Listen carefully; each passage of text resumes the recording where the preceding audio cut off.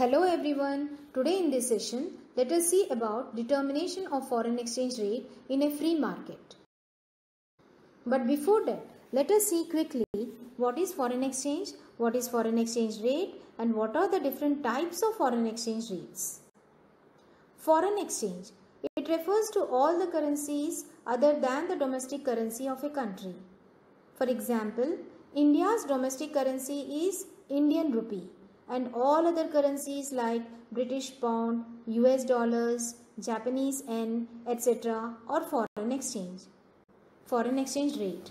It is the price of one currency in terms of another currency, or we can say it is a rate at which exports and imports of the country are valued at a given point of time.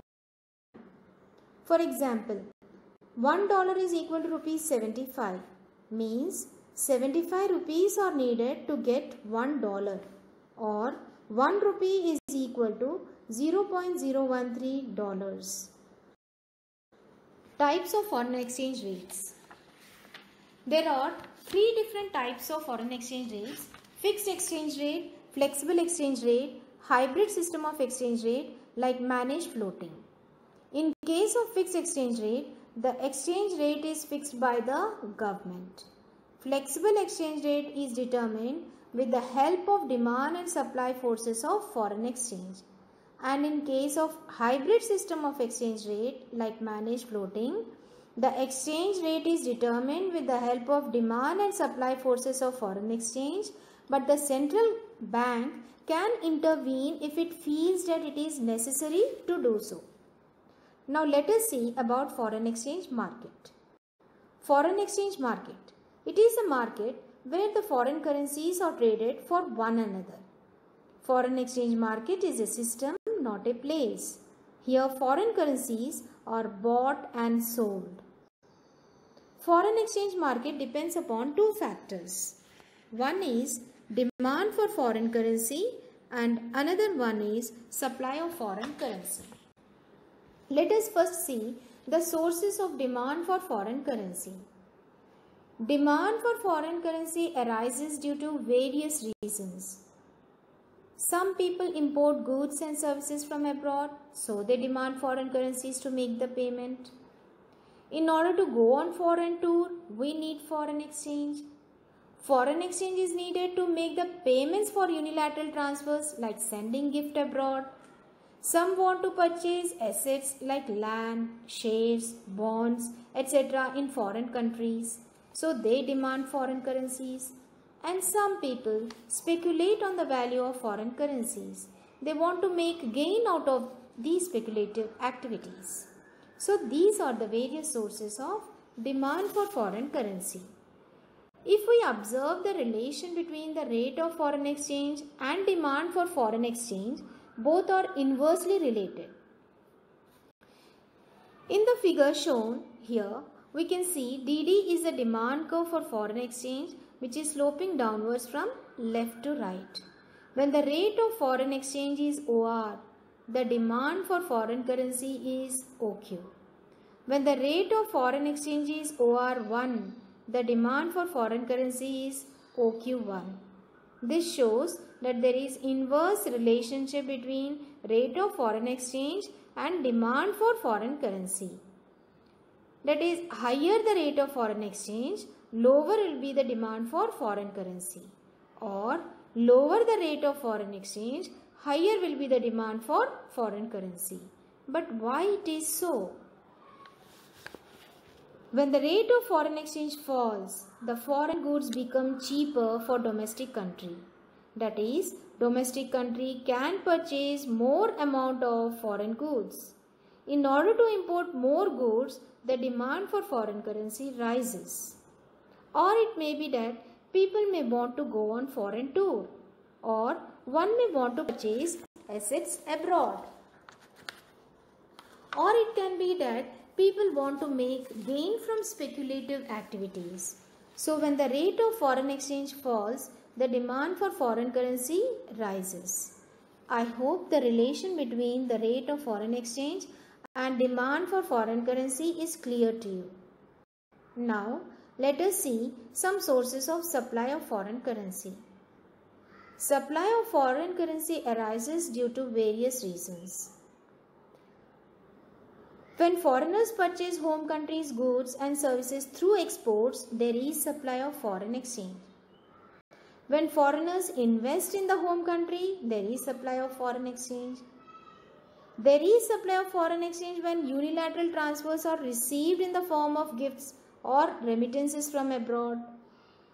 Supply of foreign exchange occurs from those who want to speculate on the value of foreign exchange.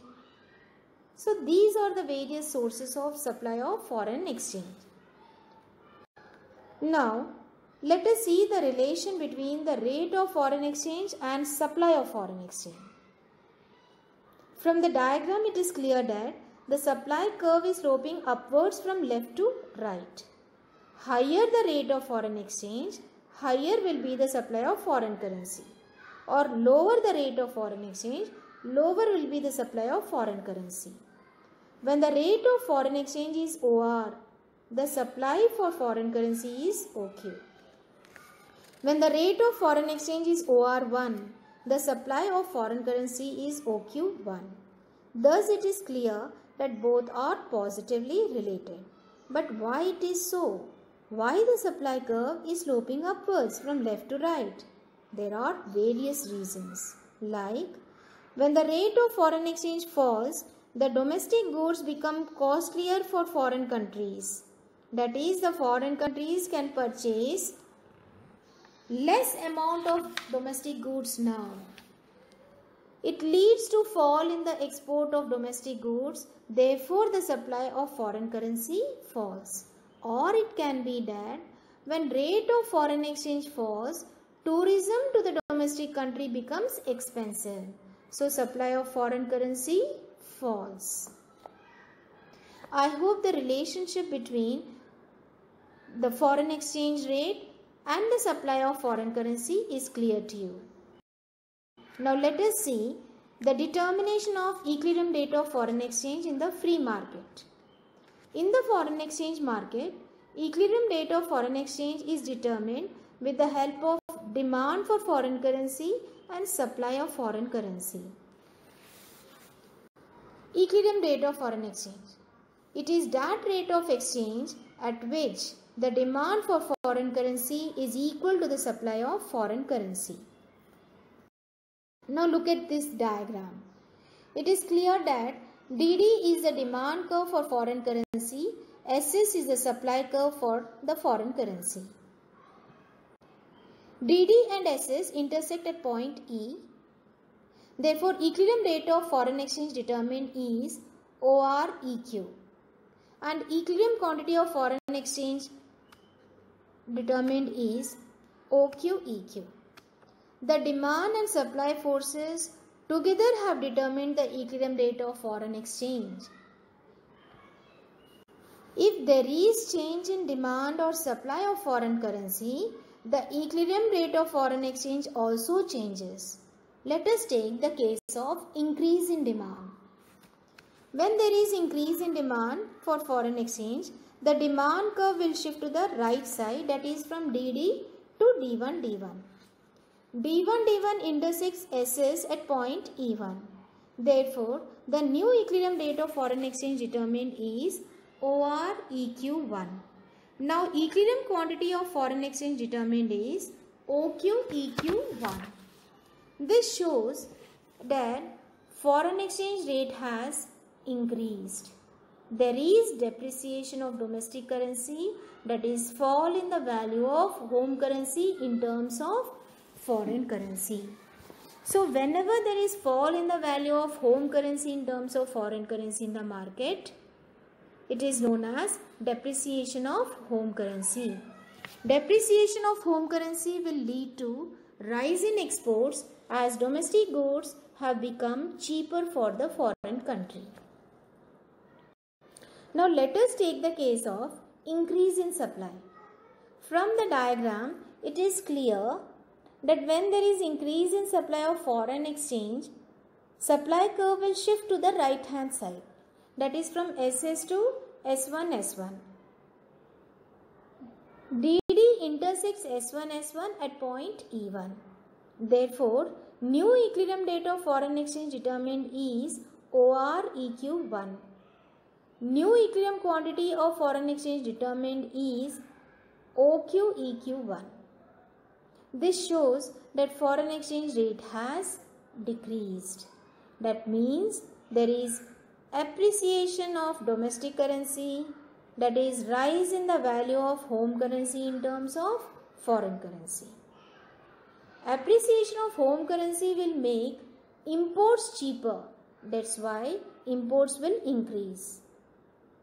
Let us take a numerical example to understand depreciation and appreciation of domestic currency. Depreciation of domestic currency. Let us suppose that $1 is equal to rupees 75 initially. Now $1 is equal to rupees 80. It is clear that there is depreciation of rupee and appreciation of dollars. It means exports from India have become cheaper. So foreign countries will demand more goods, which will lead to rise in the export of India. Appreciation of domestic currency. Let us suppose that $1 is equal to rupees 75 initially. Now $1 is equal to rupees 70. It means $1 can be exchanged for less rupees. So it is clear that there is an appreciation of domestic currency. Imports from foreign country become cheaper. This will lead to rise in imports of the domestic country. I hope depreciation and appreciation concepts are clear to you. Here one more important point is to be noted. Depreciation and devaluation both imply a fall in the external value of a currency, and both generally lead to increase in the export of the country, but both are different. Reason: depreciation is done through market forces, whereas devaluation is done by the government. Similarly, it should be noted that appreciation and devaluation both imply a rise in external value of a currency, and both generally lead to rise in imports of the country, but both are different. Reason: appreciation is done through market forces, whereas revaluation is done by the government. Thus, it is clear that in the foreign exchange market, equilibrium rate of foreign exchange is determined with the help of demand for foreign currency and supply of foreign currency. Now it's the question time. Go through the questions carefully and answer them.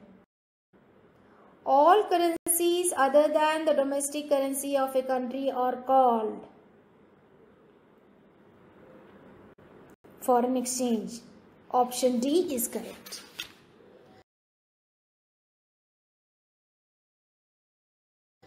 Identify the correct reasons that may affect the demand for foreign exchange in an economy.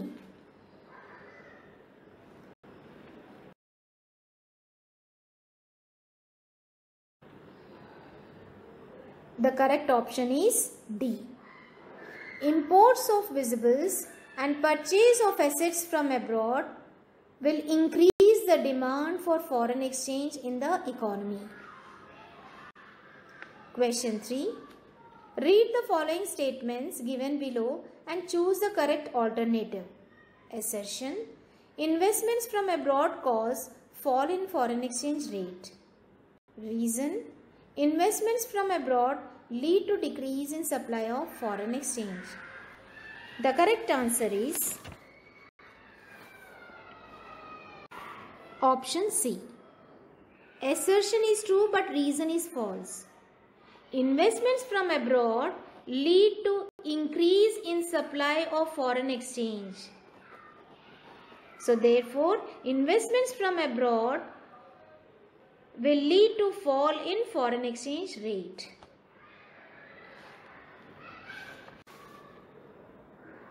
Question number 4. Choose the incorrect one from the following given statements. Depreciation of currency promotes exports of a country. True. An increase in demand for imported goods raises the demand for foreign exchange. True. A change from $1 is equal to rupees 80 to $1 is equal to rupees 85 indicates depreciation of rupee. It is also true because now you are paying more rupees in order to get $1. That is, there is depreciation of rupee. Supply for foreign exchange rises when more goods are imported from other countries. False. This is the incorrect statement. Option D is the incorrect statement. It should be supply for foreign exchange rises when more goods are exported to other countries, or demand for foreign exchange rises when more goods are imported from other countries. With this session now comes to an end. Hope you have understood clearly about the determination of foreign exchange rate in free market. Thank you. Prepare well for your exams. All the best.